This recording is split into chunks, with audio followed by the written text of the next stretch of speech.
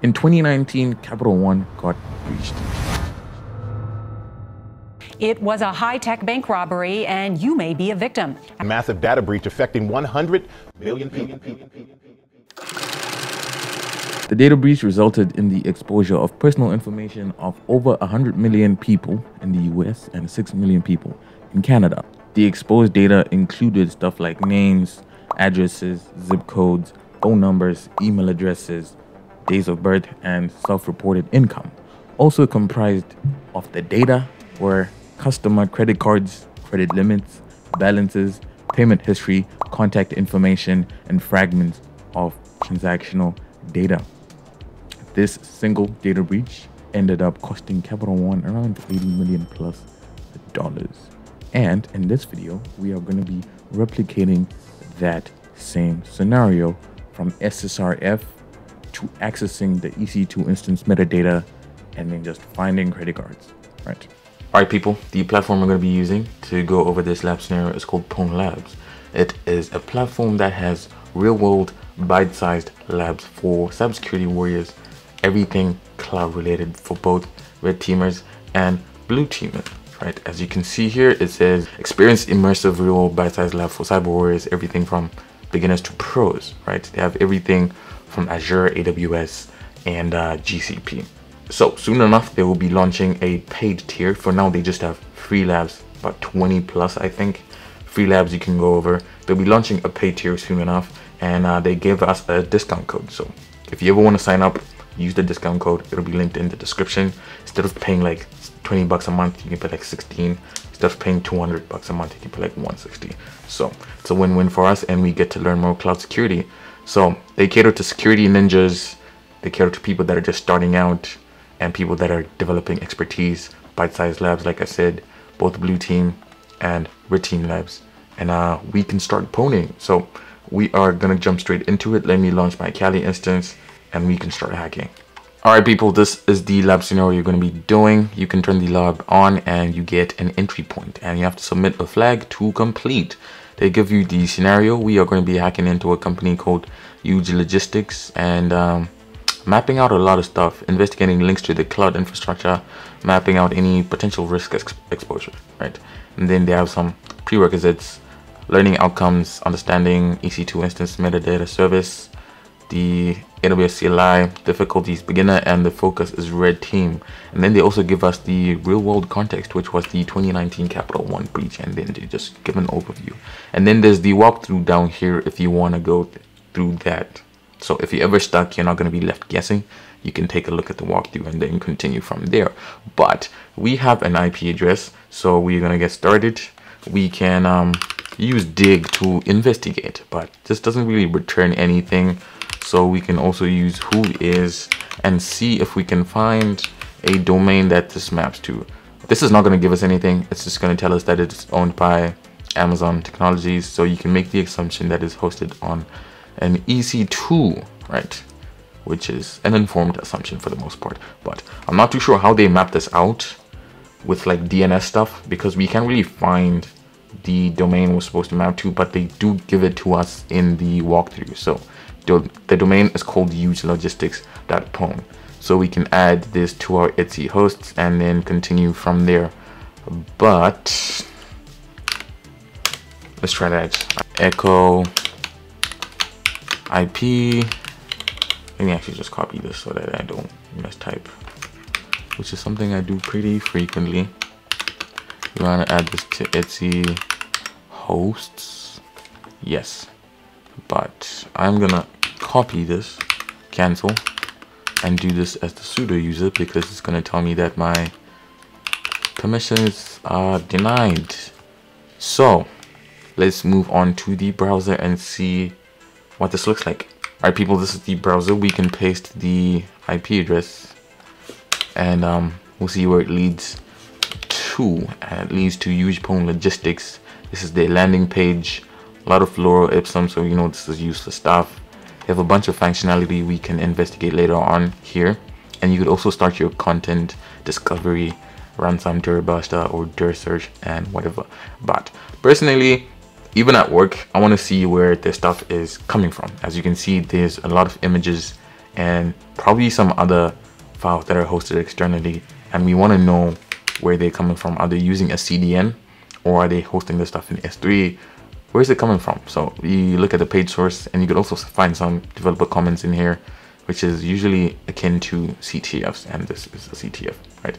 So as you can see, the images are coming from an S3 bucket, which we can investigate, and not much else that is interesting. So we could try open this in a new tab and see where it leads us.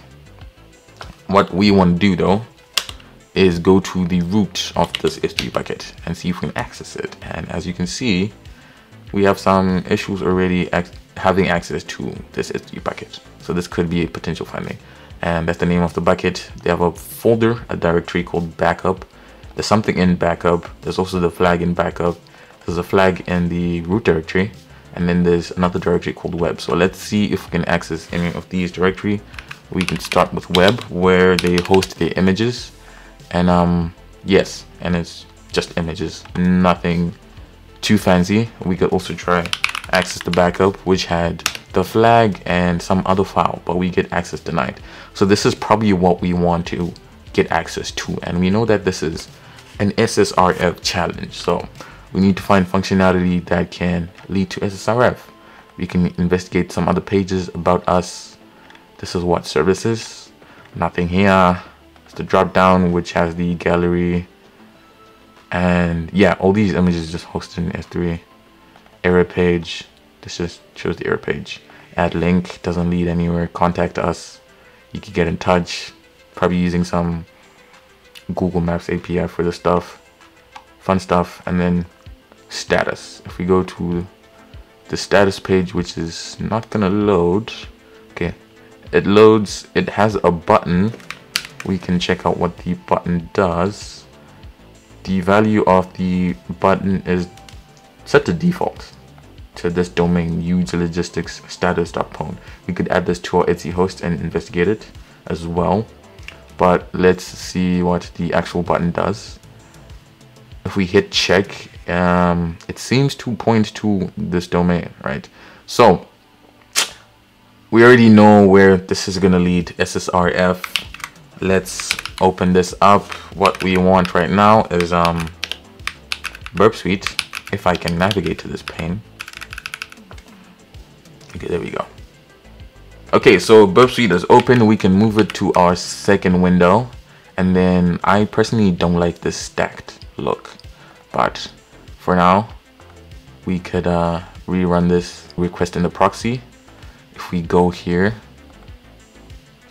where to go? Here it is. Here it is. Here it is. I don't like this, so I'm gonna make this bigger.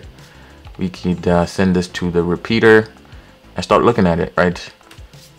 It just returns whatever this is, but we want to use Burp Collaborator is what I wanted to use, so that we can see if we can actually introduce our own domain and get a hit. So if we send this, it returns whatever that is. If we go back to Burp Suite and poll, you can see that we got a hit from the IP address that leads to logistics.pwn. So SSRF is a thing here.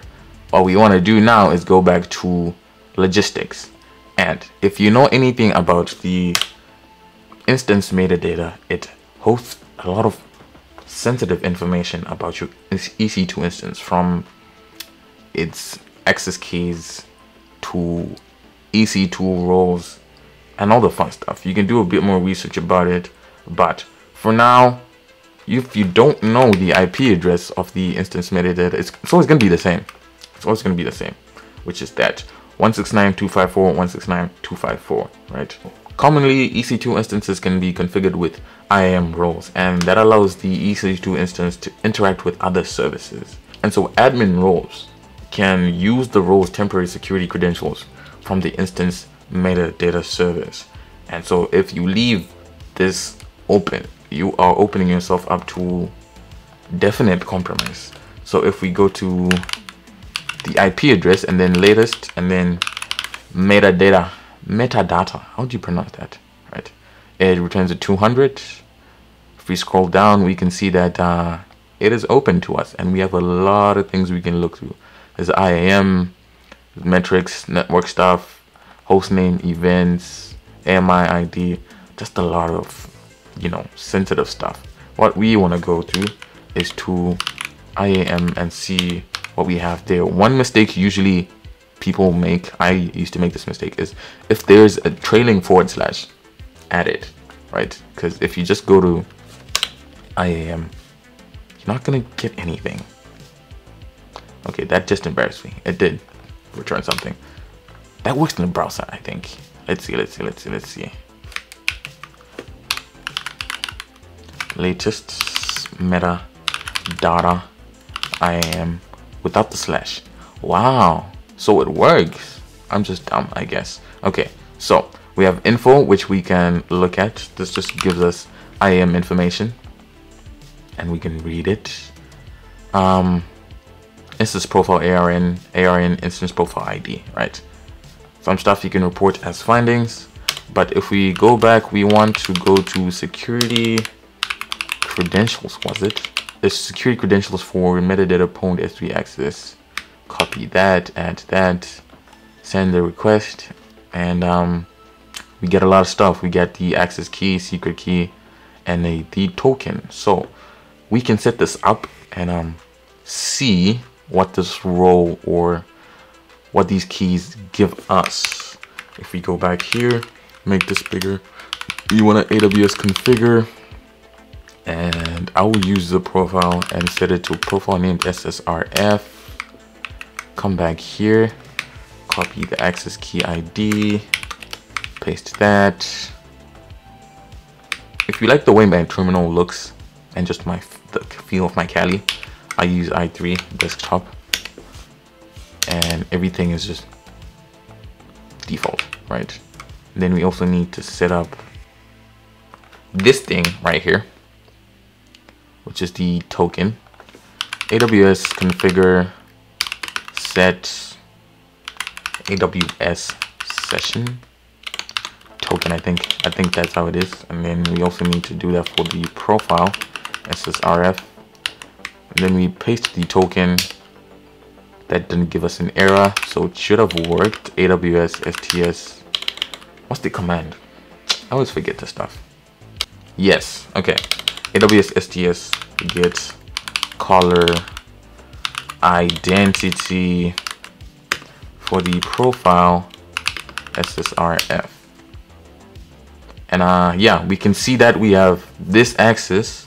That's the ARN, that's the account, and then the user ID. Hit Q to quit.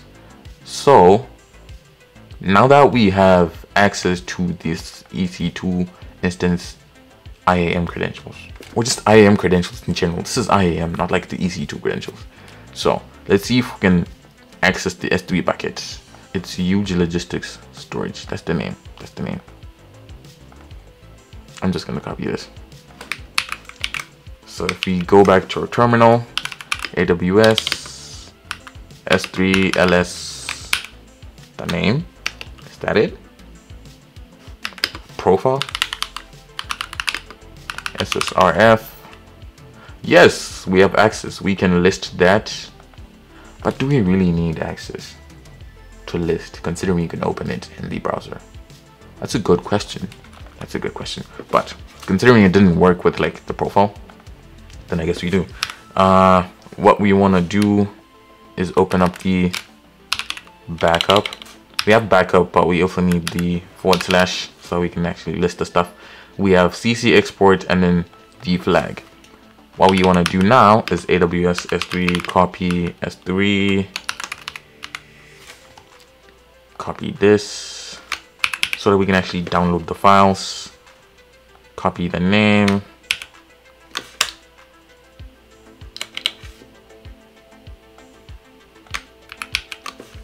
and then we want to copy it to this directory right here. Bad request. Why? Because we didn't put the profile. That's actually pretty stupid. I'm not gonna lie. I should have said the default profile. Okay, that worked. And so now we also want the flag.txt. Okay, so if we clear our screen, ls, we have two files here. and they're both not empty, right? We have the flag and we have this. If we head the CC thing, as you can see, these are Visa cards. So this is what the hacker in 2019 had access to, about 100 million records. And in this case, it's literally just Visa cards, the card number, and this is probably the CVV, and then the expiration date. And then we also have the flag. We can catch the flag and then we can finish this. But outside of this, at the end of the, at the bottom of the challenge, they also go into defense, how we can guard ourselves against this for whatever AWS environments we have, right? Enabling version 2 of the metadata service, if at all. And then there's also some reading HackerOne reports, blogs, etc.